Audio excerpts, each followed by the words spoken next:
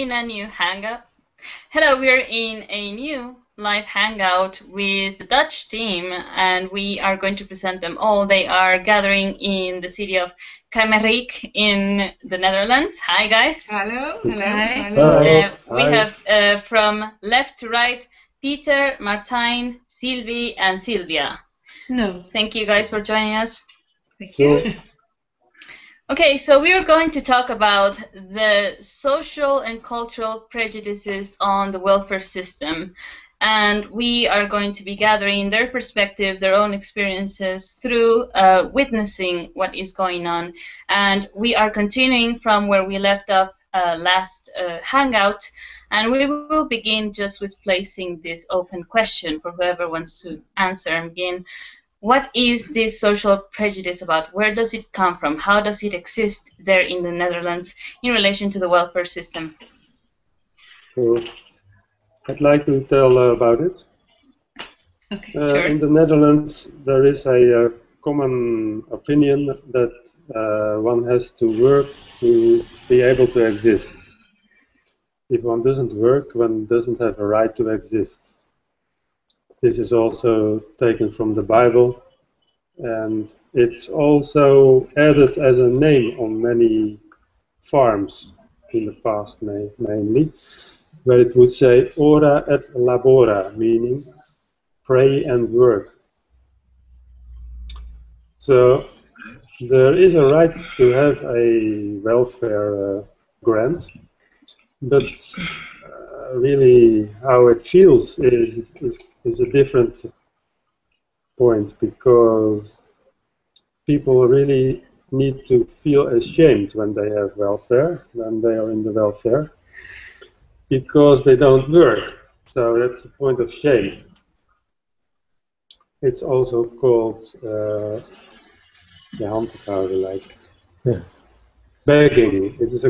It's regarded as a form of begging, and also that one is living like a parasite on the efforts of other people.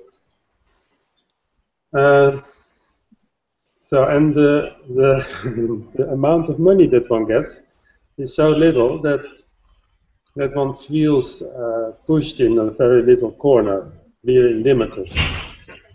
And this also has the problem that one doesn't feel one has the right to speak up because of shame and because of the limitation of the money. So it's essentially like a devaluation of the person. If they don't work, like you are relegated, you're ostracized, you're not worth as much as those who work. Yeah, yes. Sure. Yes. We can see that that's how the system works. Essentially, if you have no means to contribute, then why should I give you the money? Has anyone heard there precisely this kind of comments in relation to the people? You know, how people speak in relation to those being on welfare? Yes.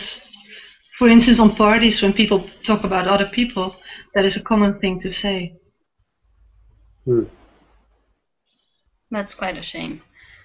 What about the relationship that people have, within society? Like, do you come out as a person that has financial trouble? How does it work in relation to your personal financial situation? Is it kept quiet? Is there any kind of, keeping it secret at your own welfare? I mean, those who have lived on welfare, how do you live this? Yes, this is now since like a year or a couple of years, there are Facebook groups where people gather and they exchange those experiences and just then expose what's all happening within the welfare system. So that's quite a cool thing, but it's not like there's solutions, but people are just pointing out which government rules are really devastating to people's lives, essentially. So. What would you say would be, we are exposed in this situation because if we talk about basic income, it's essentially a similar point to welfare. You are given money when you don't have a work, when you don't have that support or even a physical disability to be able to work properly. But why do people react this way? We have already gotten Martijn's perspective. Anyone else? It's fear, basically. It's from fear. It's a judgment, and a judgment is fear. But it's also from childhood already, because it's imprinted as a child within the family. You just better have a good education and then go and work, because that is what is expected from you. And if you're not doing that, well, you're missing out on the expectation that was projected onto you. Yes, like you have to stay away from the welfare system. That's the message you get. Yes. Yeah. And that is what I really felt when I had to go on welfare for a short moment, happily enough. Still, I feel it that way, because I was ashamed because of the imprint that I had as a child, that it was not cool at all to get into welfare. So I even had a problem going to the bureau to ask for welfare, because I was more prepared to go to search for a job without welfare, but I needed the money to survive. So I didn't have any choice. If I could, I wouldn't have chosen for not going to welfare, not asking money. Yes. So we're talking about the fear of getting that kind of supposedly unconditional support. And if we look at the entire system of the basic income, it's essentially that, like learning how to give unconditionally, because what we require is of the earth, and we are human beings, and we can contribute to that unconditional giving. What about your situation, Sylvia? We were talking off air about your current situation in relation to... Because I re-immigrated back to Holland, and I didn't have any job. I don't have a job at the moment either. And I could have applied for welfare, and I didn't do that because I didn't want to get trapped into the system of welfare. So I choose to just stay out of it and just eat a few sandwiches less, so to speak. Because I have a partner, Pieter, that is earning a living, so we thought it's cool to just keep it that way. But essentially, a lot of people are, sorry, can you repeat, because the connection dropped a little bit, so can you please say it again so that it gets recorded? Let me see what I was saying. Like Pieter was earning a living. Oh yeah, Pieter was, my partner Pieter was earning a living for the family. And so, of course, we needed more income, but we decided to not, because we didn't want to get into the welfare system and all the regulations and all the, how do you say that, dehumanization, yeah. So we didn't, and that means that a lot of people don't apply for it because they fear the system. It's insane in a way, because it's support, but you fear it, and you don't want to be spoken bad about, and you don't want all the regulations and all the stuff that comes with it. So the actual numbers of people that are on welfare or that are unemployed is far higher than the numbers that are shown from the government. Yes, the statistics are wrong. Yeah, they are wrong. That's far more. Yes. Yeah. So it's like even the government wants to keep it a secret, like, there's not so many people on welfare, there's not poverty, we have to keep it like everything is fine, right? Yeah. Yes.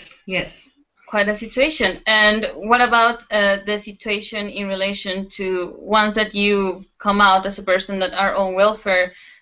Have you guys experienced any of this? We were talking that you don't, but maybe from other people's perspective, how do they feel? How do they see themselves? Well, you don't talk about money in the Netherlands so much. You don't either. When you make a good living, you don't say, "Oh, I'm making that much money," because no, that's not done. You just keep it secret.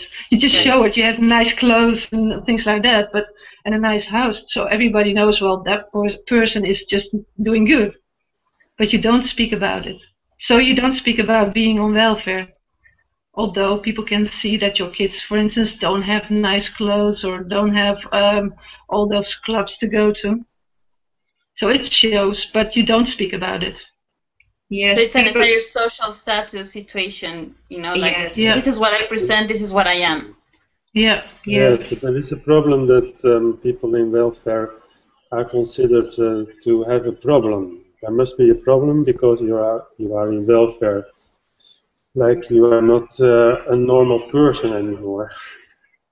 Okay, we have a question from the guys at the chat. It says, how does the history of Holland's relationship with colonization and immigration affect how people view welfare? Well, that's the same point of like working for your living. You have to, like the point of colonization, colonize your work environment. That you have to put it for yourself together and not like all people doing it for each other. So that's. Or does this question also ask about the immigrants that are here in the Netherlands and taking, because that's also a lot of a big subject that has been talked about, that the immigrants are taking our jobs. So now we are on welfare, and hey, look, they have all the good things, which isn't, of course, the case, but that's how it's been talked. Yes. Yeah, immigration is quite a big aspect in relation. Yeah. You know, they come here, they get our welfare, but we are the ones paying for it. That's also a great division. And like we own this country, so we have the right to. Yeah. Because I lived with my partner in Italy before, and there we really had no money at a certain point, but there wasn't welfare. So when you look at that point, a lot of countries don't have welfare, and at least the Netherlands has a great support system. So that's another aspect to look at. Yeah, immigration onto the places that get welfare. Like here in Mexico, we have no welfare, so it is pointless, really. But you were mentioning also your own experience without having welfare, and then kind of seeing that difference. Of course, people will go to the places where they get the money, but what about, you know, that stigma toward the immigrants? How are you guys perceiving that currently? Well, the more we feel the crisis, the more people consider the immigrants as a bad thing, not good. Yes. Especially if we have immigrants that are on welfare because they lost their job, and even keep their welfare if they go back to their original country. So what we are looking at is really the problem would be solved if human rights existed and were actually provided for as part of each country's essential, you know, like a basic income model, wherein there would be no need to go out and go to places like the Netherlands or else where they get the basic income or welfare system. But you know, it is absolutely ludicrous that we don't have our basic human rights. Like you guys went out of money in Italy, and there was no support. And that's happening everywhere else in the world. So that's why we are also proposing this living income guaranteed, wherein we are reviewing the Netherlands as a place where you get that support. But what about where you don't? I mean, isn't it? Yes. We have another question. It says, what would happen to the Netherlands to eradicate the stigmatization about receiving free money? I'm going to post. Well, that would take away all the fear that is there now. Yes. So there will be more people on welfare, I think. That's the situation. If you guys see it, the situation is that many people are losing their jobs, and they're going to have to go on welfare. So the stigma has to be removed somehow. This system has to change.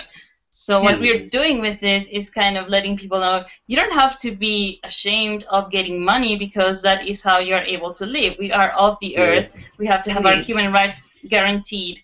So how can you guys see that this can be done in the Netherlands, in your culture specifically?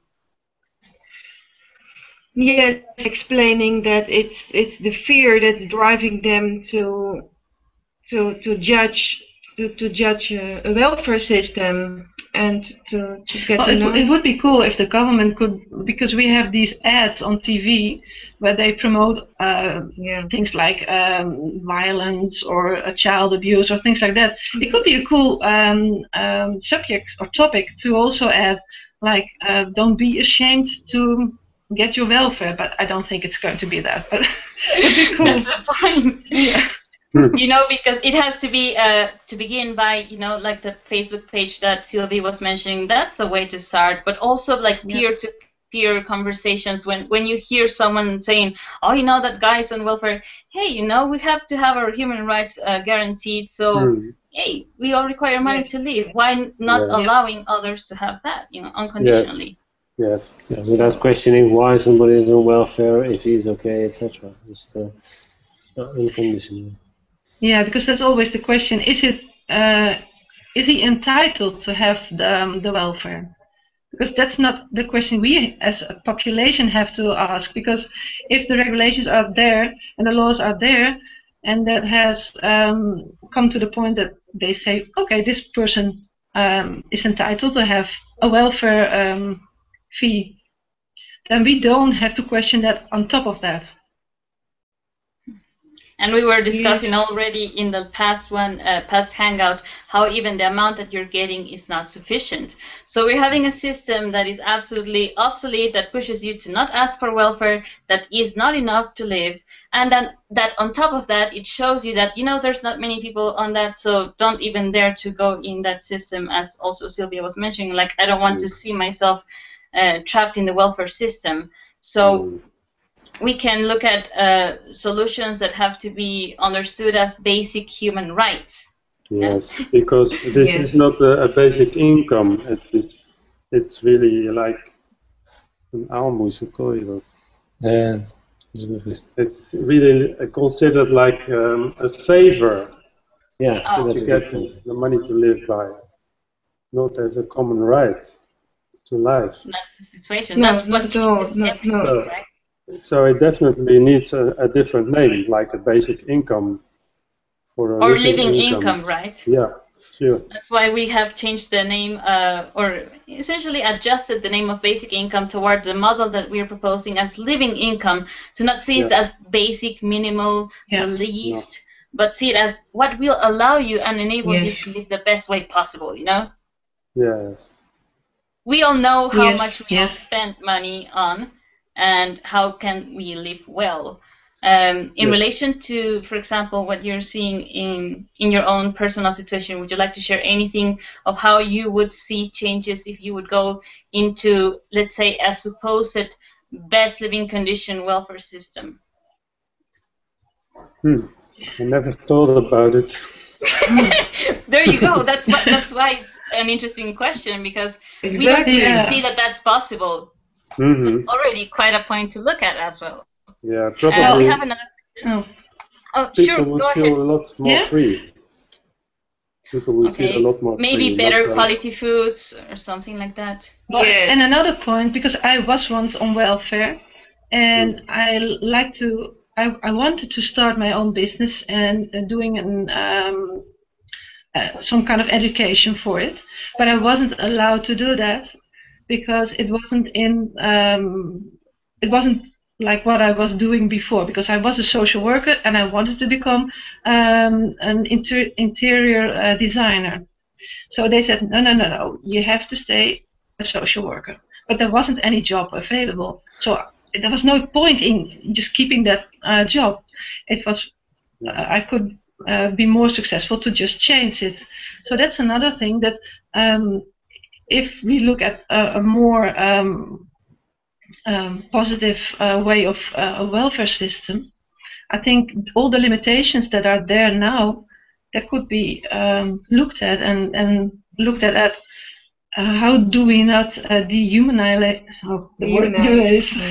the people? Because I also read stories about people that have these coaches that are supposed to support them and assist them in finding a job, but they talk like, well, shit, I was going to say, but I'm saying it now. Say it. They just make the people so vulnerable and so without any self-worth, that, well, you don't get those people back into the system if you just make them so sick.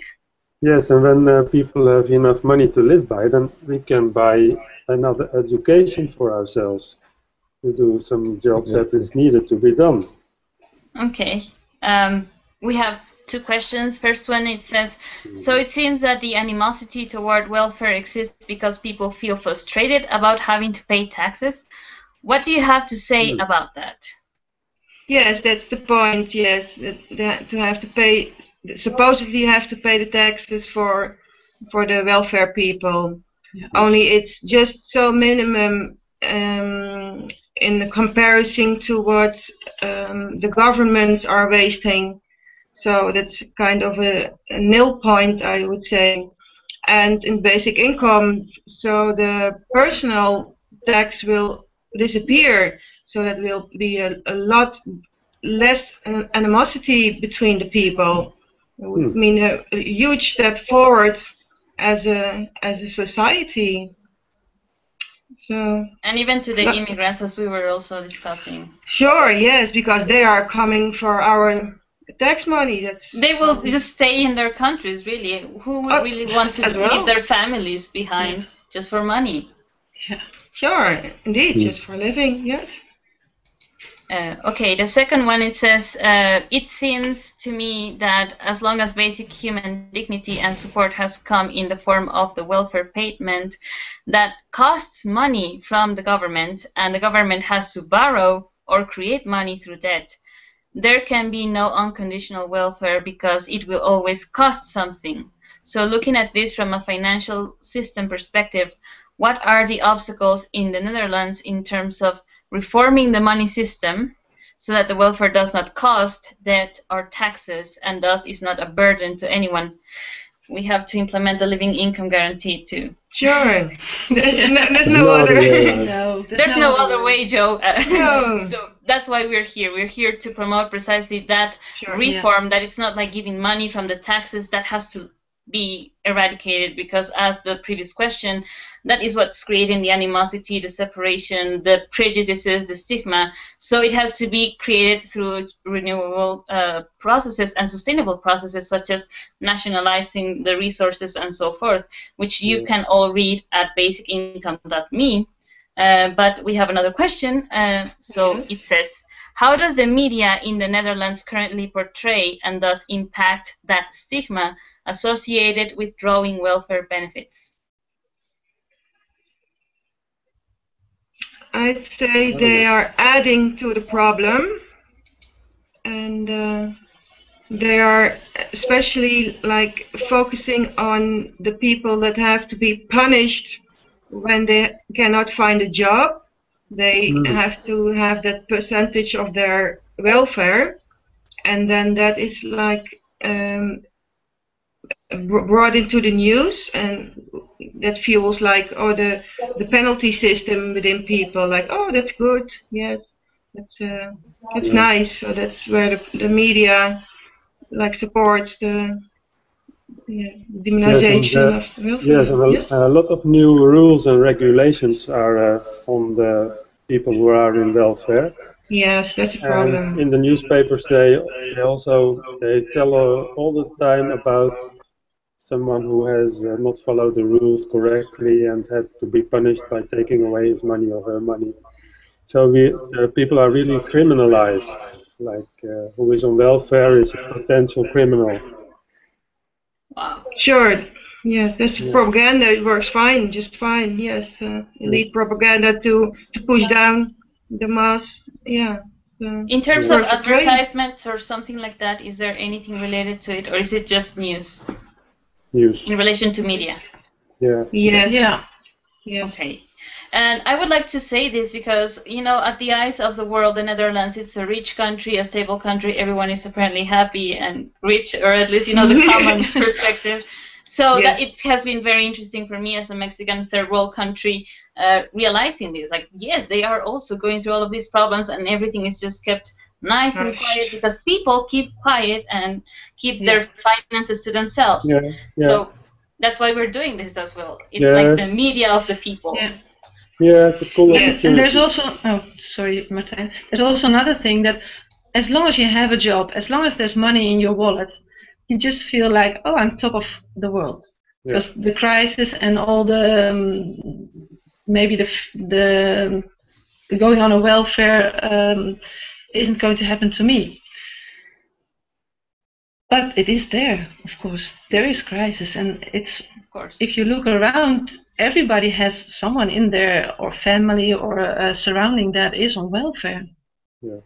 So we have to make it known, allow people to realize that there are solutions that can be politically driven, that, you know, just keeping it quiet just keeps this status quo on the facade. You know, it's only a phase that is portrayed as a country that it is, but the crisis is worldwide. So the more that we speak, the more that we promote this solution, the living income guarantee, the more people will realize, yes, this is a human right.